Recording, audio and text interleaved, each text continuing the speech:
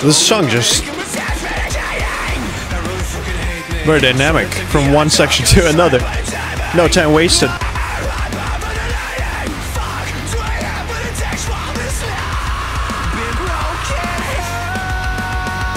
Hey, this is where 1056 comes in, I would assume. Yep.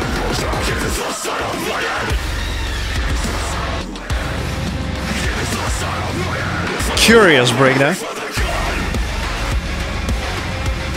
Hey, hey, hey. Okay. This is fun.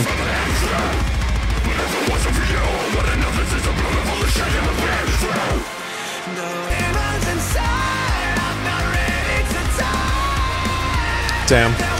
I mean, their vocals are so strong. Oh, what a part.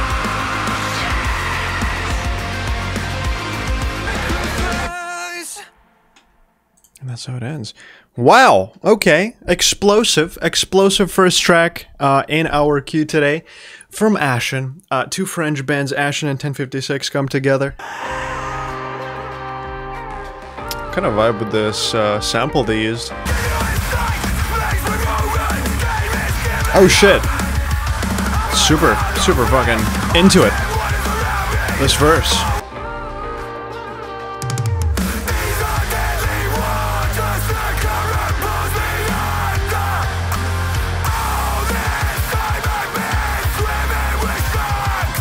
Fun chorus. Really fun chorus. It's a really cool sample they built the song around. I love it.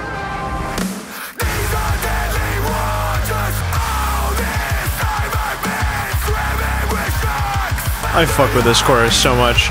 Is this a breakdown I'm smelling, chat?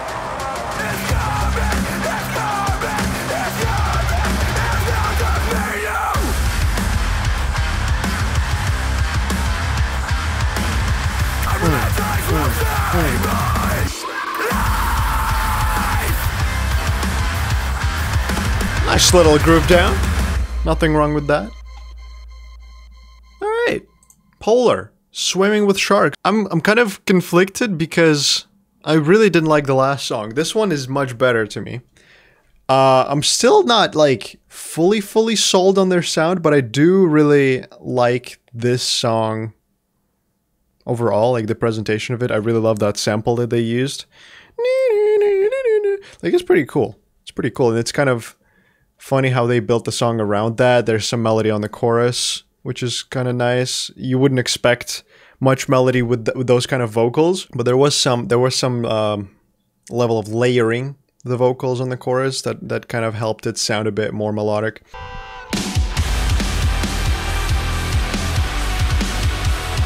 Holy shit, juicy production.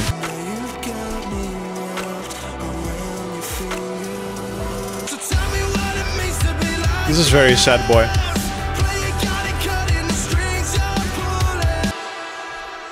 Never mind.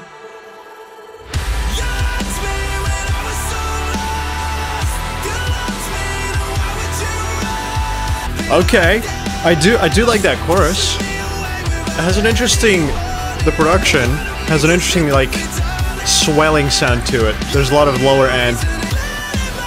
Ooh, holding absence vibes. I like the hole on either side of the chorus to emphasize its hit. In general, this band kind of sounds like Holding Absence a bit, and this song definitely has that vibe too. Please no breakdown. Please no breakdown. Okay, good. I'm happy. I'm campaigning against unnecessary breakdowns in music.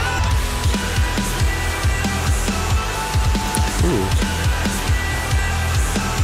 That's a cool part.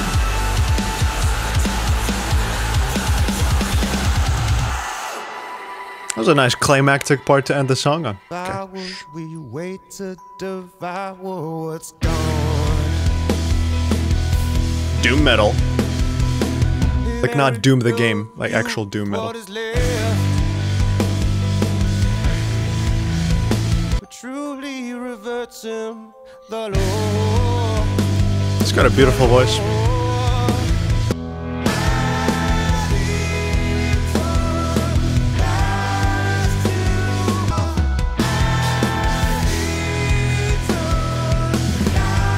This has a distinct sound that reminds me of something. Like the vocal layering especially. Countless days speak the countless ways we forget each other, ways that we fight each other. To the end. I mean, they're staying true to their structure style of repetition.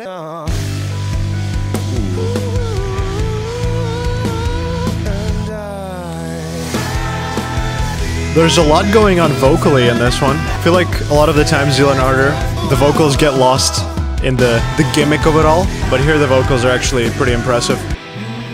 Ooh. I don't even know what to call this genre anymore, man.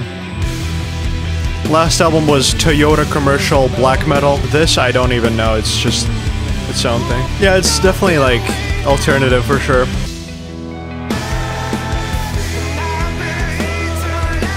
The production is very interesting because it reminds me of a lot of like alternative rock band productions from like 2000s, early 2000s. It's kind of rough, not very sterile.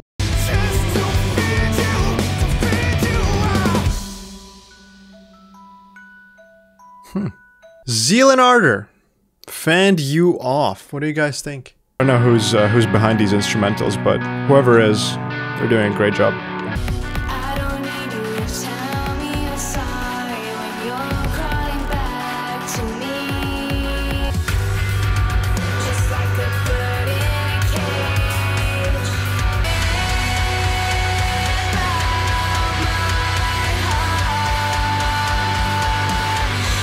Oh, the synth in the back.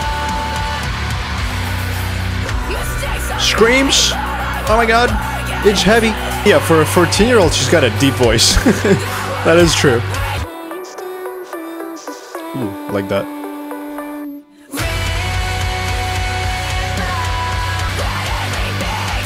Those synths in the back remind me of some pop song from like late 90s. Oh, breakdown side to side. Are we getting murdered? What is this?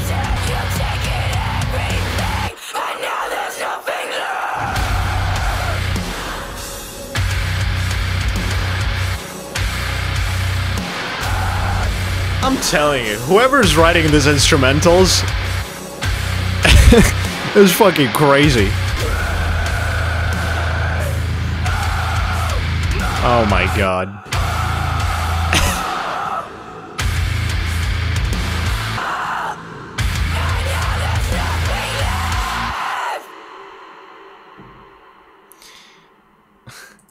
I don't listen, I'm gonna give you my thoughts. I think it's very impressive that, you know, someone who's only 14, you know, has their own project, has talent, clearly. I mean, the voice is nice. She's got that deeper register, so obviously she has that like kind of lower singing parts, and the screams are, you know, again, for a 14-year-old, really fucking good. Even not a 14-year-old, just in general, they're pretty fucking good sounding to me.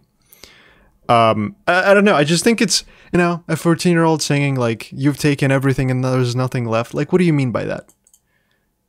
Like, it's not to say that children don't have like complex emotions or like experience that could entail that, but like, but if you remove that, I mean, it's a fun project, clearly very, very skilled musicians, alongside Harper, writing these instrumentals that have been pretty fucking good. Like, I enjoyed the instrumental part of this as much as I did the vocals, and you know, who knows? Who knows what's gonna happen in the next, what, 4, 6, 8 years, where she's gonna be, like when she's an adult, whether she's gonna keep going, have this project keep going.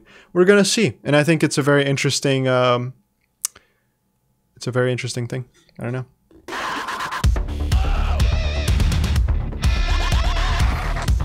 Hey.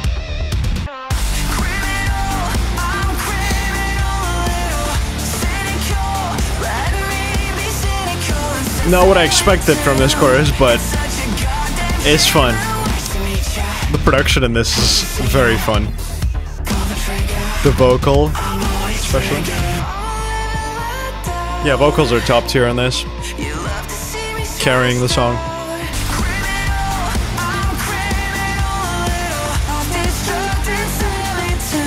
I'm vibing. This is some hardcore vibe. Not hardcore, but like hardcore as a descriptive. Oh god. Who the fuck invited Polaris to the bowling function? They're gonna destroy everything. He's fucking up the bowling alley. Note to self, don't invite Polaris to bowling. They're gonna fuck shit up. Have I ever heard Jamie sing? He sings half the chorus in Masochist. I might need to revisit that. That caught me off guard, the singing. You know, it's always kind of funny hearing a vocalist that's from a very specific band sound, such as Polaris, participate in another sound that's very different. Because immediately Jamie on this track sounds a bit weird in that chorus part, but like a good weird. Like I didn't expect him to sound like that weird in this style. What a strange song, man. I mean, I'm as much of a hater as of out of place breakdowns as the next guy, but like it wasn't nearly as jarring as I expected it to be. It was kind of funny more than anything. Just like, oh my god, Polaris. See you in the next one.